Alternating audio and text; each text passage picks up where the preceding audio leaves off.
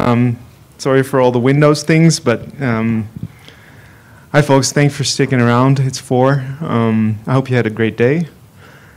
I did. I'm going to talk for 15 minutes about MapRoulette. Who is here has heard about MapRoulette before? Who has used it? And who has created tasks with it? Okay, cool. It's a good amount of people. Thank you for that. I have a session tomorrow that's a bit longer, that is going into a lot more detail about how to create your own tasks and challenges. This is going to be much higher level. I'm going to talk about the feedback that we've had over the years. This project has been running for 12 years.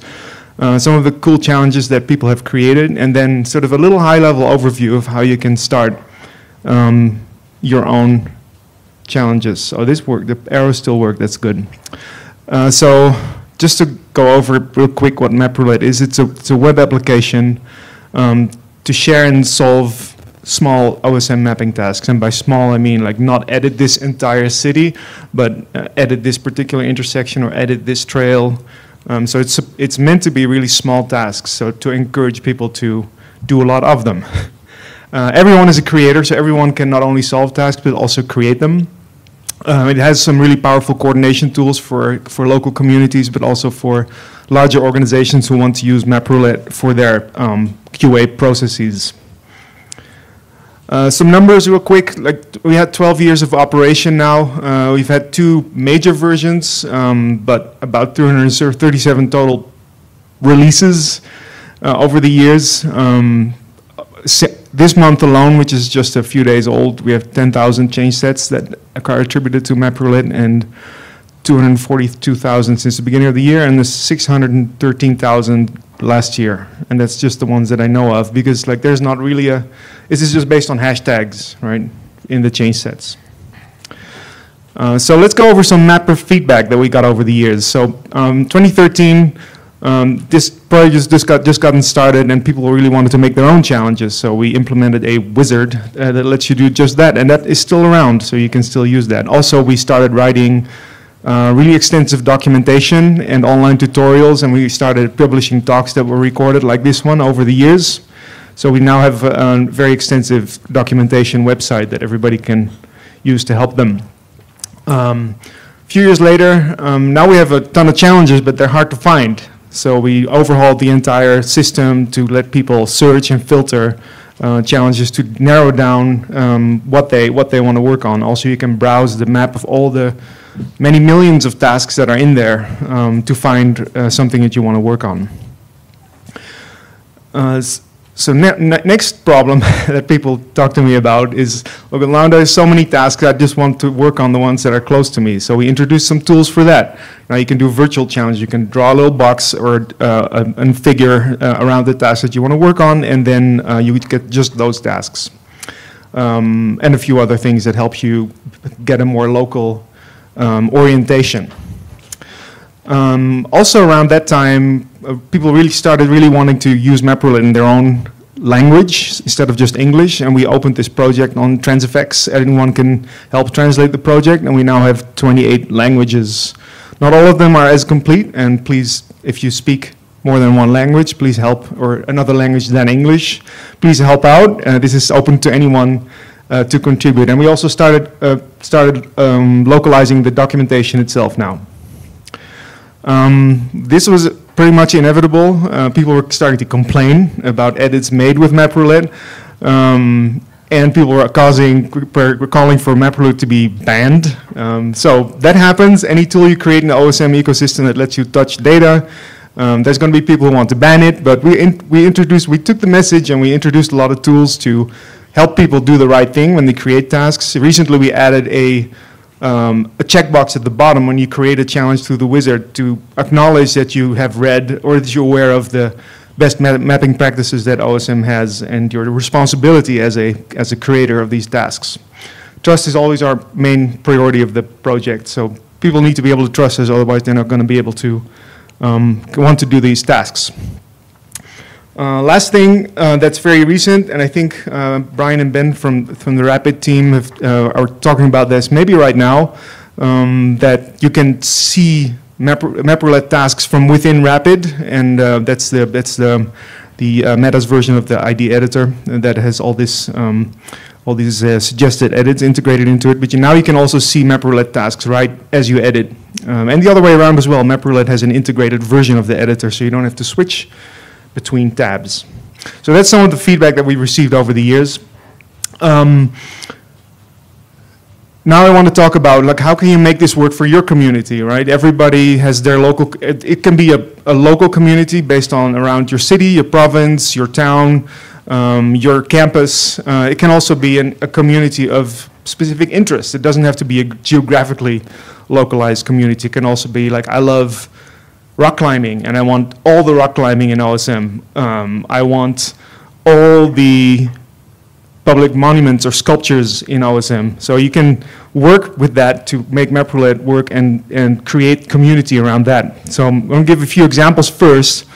So I'm going to give 3 examples of challenges that people have created that I had nothing to do with, but I just found really interesting. One of them was someone started to look at all the URLs that were added to businesses in OSM and started writing some bot or crawler that would go through all these URLs and return a result if the website no longer existed. And based on that, it was like, okay, why don't we update all these broken websites? Either the business is no longer there, it's probably the most likely scenario, or the website needs to be updated. So that was, I think, a good few thousand tasks in, I don't know if this was worldwide, but I think it was in France. So you can do this this is just a query on OSM data, right? I'll talk a little bit about that later and tomorrow in a lot more detail. Another one that I found really interesting is spammy business descriptions. So there's this thing called SEO, search engine optimization. It's a nasty thing for the internet, but it's like you can't avoid it. It's everywhere. It's basically shaping your content to make sure that it is on the first page in Google, and it includes people including all kinds of marketing lingo in the OSM business description.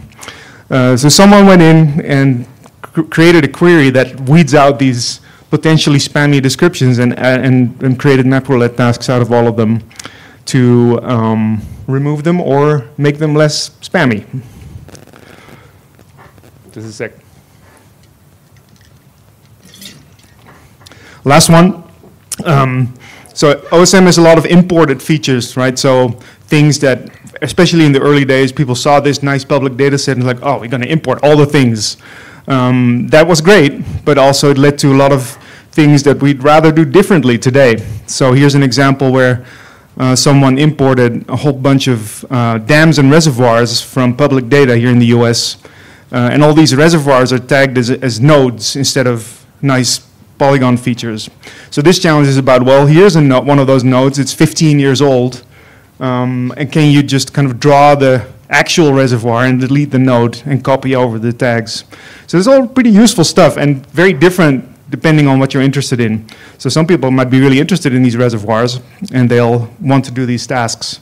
Other people really don't like the spammy business descriptions. So there's something for everyone is what I'm trying to say.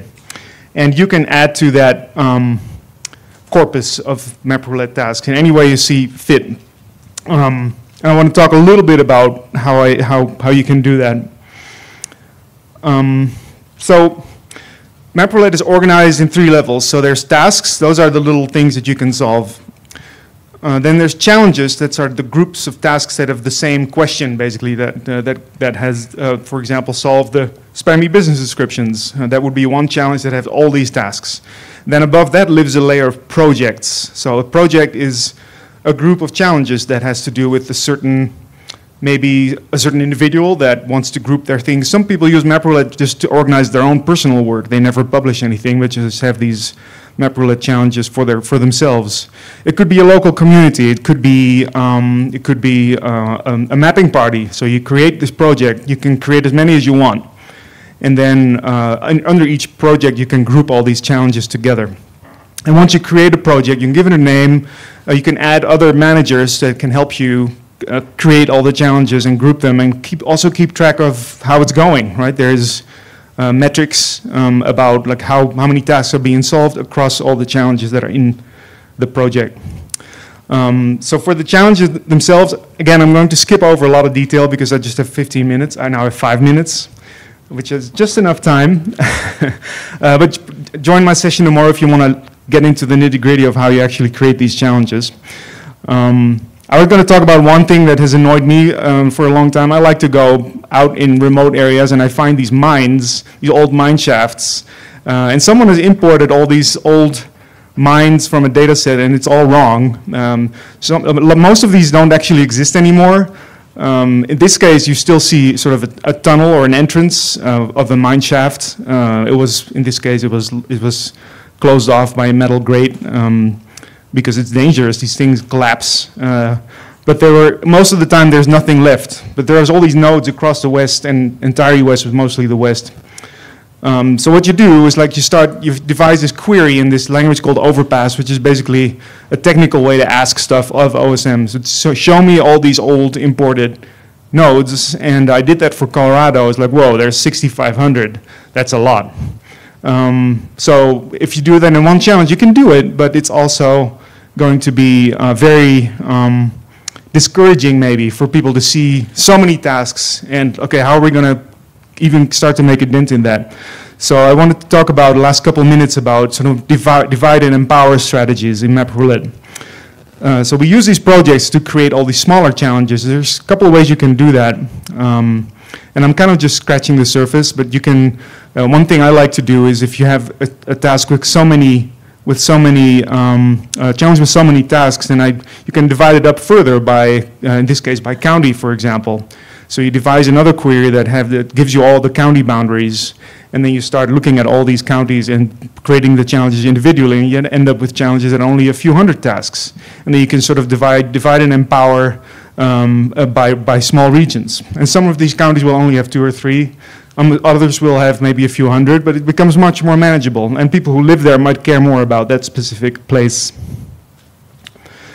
The other thing that I like to do, especially when you're sitting all together in a mapping party, is you just start drawing these virtual challenges, right? You have a little lasso tool on the map, and you can draw. You can say to your teammates like, okay, I'm going to do this bit, and you're going to do that bit, and you can just draw a circle, or like it's actually sort of a free form polygon, a lasso tool. You know, you can just kind of carve out a little section for yourself, and then other people can carve out different sections.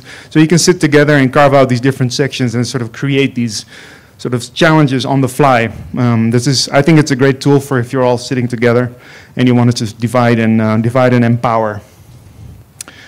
So once you've done that, and you put all this work into creating these challenges, and again, join me tomorrow in the session if you want to know, learn about all the details about doing that and the querying and all that jazz.